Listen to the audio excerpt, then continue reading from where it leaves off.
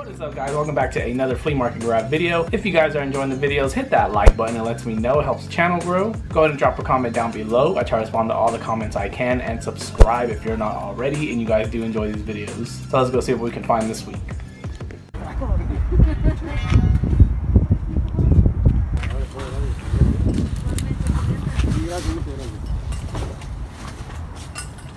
So this is something I don't really ever pick up, but it's really cool. This school supplies box, but as you can see, it's Banjo-Kazooie. It's actually dated 1998 and it has like a 3D print. It's not coming up in the camera, but yeah, this is really dope, and it's actually like officially licensed Nintendo. Found this in this pile of dollar stuff. I'm about to buy it and we're going to do a live unboxing.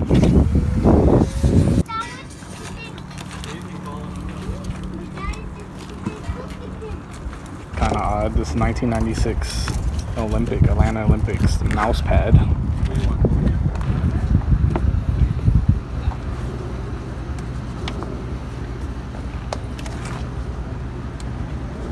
How much is the hat? $2. Alright guys, I'm back in my car. We got the Pokemon pack I paid $1 for. I figured I'd just go ahead and open it right now and see what we got. Let's see if I remember how to open these. There's like a specific way you open them. Give me some time to open this. I got it open. I was looking to see if he had some more. If he had more of these for $1, I definitely would have picked them up. I just enjoy opening them. Hold on, let me put y'all down for a minute. Alright, I got it open. I didn't realize how hard this was going to be with one hand. Let's see if I remember how to do this. So you pull them out, you throw this bottom one. Wait, how does it go? All right, so you pull them out, you throw the code card to the side, and then you do 1, 2, 3, put those on the bottom. I think that's how you do it. All right, so we got a Haunter, Dashing Pouch, we got a Hakamo-O, Coroblast, Skiddo, Chimecho, Mischievous, Stuffle, a reverse Larion, and then a hollow Aggron. So, not too bad for $1, I guess. Oh, there's an energy. So let's go see what else we can find. Grab this Patagonia hat, $2. It's like brand new too. And then this copy of Need for Speed Most Wanted, which it's like a tie between Most Wanted and Underground for my favorite Need for Speed of all time. So I got that for $7, but it's like a $30 game. These two up for $35. He wanted 20 each, but he told me if I took both, he'd give them to me for $35. We got some hologram phones. I think those are 7Y, but I'm not too sure because the size tag's missing. And then some penny 4s in the Orlando colorway. So I guess that's pretty decent. Alright guys, we are back, so let me go ahead and show you guys the stuff that I picked up this week. So the first thing I picked up, I actually paid a little bit more for it than I really wanted to. Ended up spending $10 on it, which is still a decent price, but I needed to change at the time so I can go back and buy the game I'm going to show you guys next. It's this Indigo GameCube control. You can see it's an official one. It does have the Nintendo GameCube right there. It's still super clean, and you can never have too many of these. One of the R buttons on one of my Orange Spice controls I have actually went out recently, so probably just throw this one in my personal collection. And then the game that I needed to change to go back and buy, he didn't have change for a 20, so that's why I went and found that control, paid 10, got changed. I went back and bought Need for Speed Most Wanted on the Xbox 360. And that one is complete with the manual and everything. Personally, if I had to pick my favorite Need for Speed of all time, it would come down between this one or Need for Speed Underground 2, but they're both really close. And I ended up paying $7 for this game, but this game, they're still asking like $30 on it at GameStop, and I think that's about what it's worth too online. But this is one I'm either going to keep or I'm going to give to my little cousin to play. Next game I picked up, paid $4 for this one. Sega Genesis game. Unfortunately, it is cartridge only. I remember at one time this game was going for like $30, $35. I don't know what it goes for now. I haven't checked in a while. But it's a copy of Mutant League Football on the Sega Genesis. It's basically exactly what it sounds like, a football game when you're playing as like monster mutants. So I grabbed that one for $4. This next thing I grabbed is really, technically it's not a video game, but it is video game related. It's another plush. Ended up grabbing this for only $5. Probably gonna end up keeping this or giving it to like my brother or something.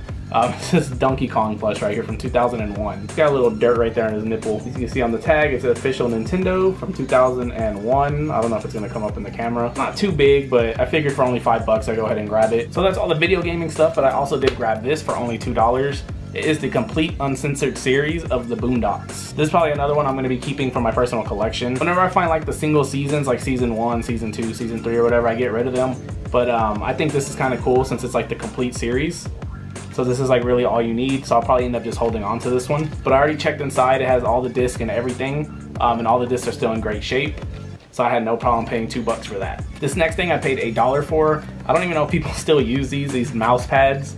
But this one I thought was pretty cool. It says 1996 Atlanta Olympic Games mouse pad. It says US Olympics teams down here, Atlanta, 1996. And you just have like the city of Atlanta on there. It looks like somebody wrote on it with pen. I'm gonna try to clean that up. I don't really know what I'm gonna do with this, but for only $1, I could not leave it behind. Next up, let's go ahead and jump into the hats. I actually picked up 3 hats this week. So the first one I paid $2 for, but this one's basically like brand new. And it's this Patagonia trucker hat right here. You got the Patagonia fish right there on the front with that Patagonia color scheme. And then on the back, you can see it's a trucker hat, and you got the little Patagonia tag back there as well. Paid $2 for this one, but this one's like super clean. It looks like it honestly has never been worn. So I went ahead and picked that one up. These next two, I was only gonna get one, but she told me it was one for $2, or if I buy more, then they'll be $1 each. So basically, I could have got this first one for $2, or both of these for $2. So I just went ahead and took this other one. But this is the one I wanted originally for $2. This Polo Golf Ralph Lauren hat right here. You just got your simple Polo Golf spelled out with the little flag, Ralph Lauren. On the inside, you got the Polo Golf tag. This one is a little dirty, so I'm gonna have to try to clean this one up.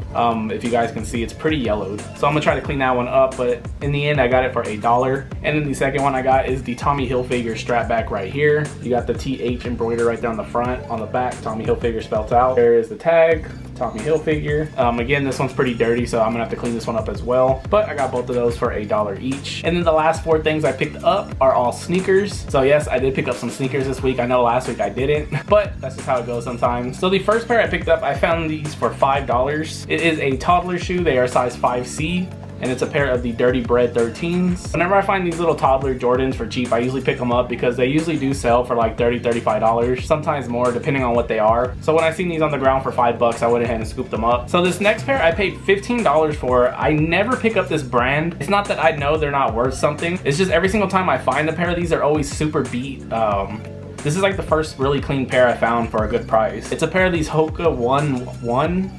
I think that's what they're called, Hoka 1-1 running shoes. These are in men's size 10. Picked these up for $15, listed them on eBay. A couple hours later, they sold for $90. So these have already been sold.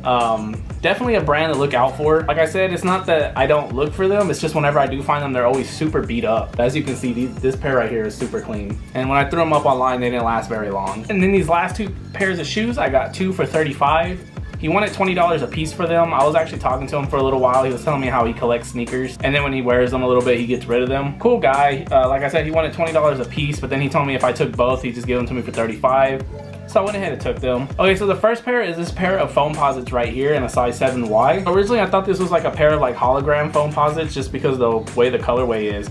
But I guess they're like Legion greens or something like that. I mean, the holograms basically look exactly the same, except that the stripes on the tongue are silver instead of green, and the bottoms are clear, not black. Still a cool colorway though. It's still pretty clean overall too, if you guys can tell. Here's the other one. These need a quick cleaning, and these will be good to go. So that's the first pair I got for the 2 for $35. And then the second pair I got, these are actually my size, but I don't think I'm gonna keep them, even though I do like this shoe. And that is a pair of the Penny 4s in the Orlando colorway. So if you're gonna get a pair of Penny 4s, this is the colorway to get. This is the OG Orlando colorway, the black, blue, and white. Here is the other one, still pretty clean.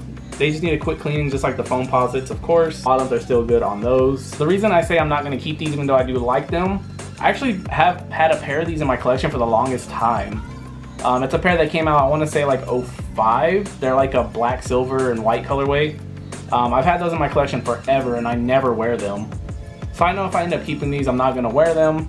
So I'd rather just let them go. Cool shoe in my opinion, but people don't really show them love. Really just the Penny 1s and the Penny 2s are the ones a lot of people talk about. I personally really like the Penny 3s, and then the Penny 4s are pretty cool too. I think the Penny 1s are my favorite though out of the whole line. But yeah, got these Penny 4s for I guess $17.50. You guys want to think about it that way. But I got these and the foam posits for $35 total. So those are my flea market grabs for this week, guys. I hope you guys did enjoy the video. If you did, hit that like button, it lets me know. It helps the channel grow. Go ahead and drop a comment down below. I try to respond to all the comments I can, and subscribe if you guys are not already. I appreciate everybody who watches my videos and hits that like button. So I just want to announce this ahead of time. Once we hit 15K on the channel, I'm gonna be giving away this Notre Dame graffiti snapback right here. That one is by Top of the World. On the side, you got Irish and that graffiti logo, or graffiti print, I guess. You got the little Fighting Irish logo right down the front. Still super clean. So make sure you hit that like button and subscribe if you're not already, because once we hit 15K, I will be giving away this. Hope you guys enjoyed the video, and I will see you guys next week with another one, so later. I'm a sharpshooter at Ghost Masquerade, hiding both face and mind, all free for you to draw. I'm a sharpshooter.